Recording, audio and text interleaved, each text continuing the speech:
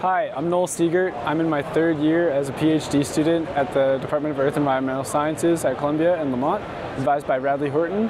And here I am talking about the connections between coastal ocean conditions and humid heat stress on land nearby. So my advisor Radley and I were looking at maps of coastal sea surface temperatures the past couple of years and noticed that there are some really extreme, really hot sea surface temperatures. We wondered if this had any connection with the humid heat stress that people feel on land nearby.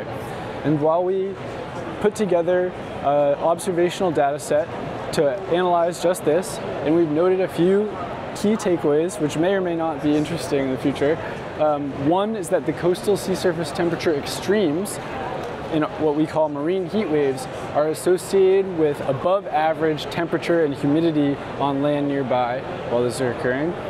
Beyond the extreme sea surface temperatures, warm coastal sea surface temperatures are also associated with a higher frequency of exceeding extreme thresholds on land for temperature and humidity.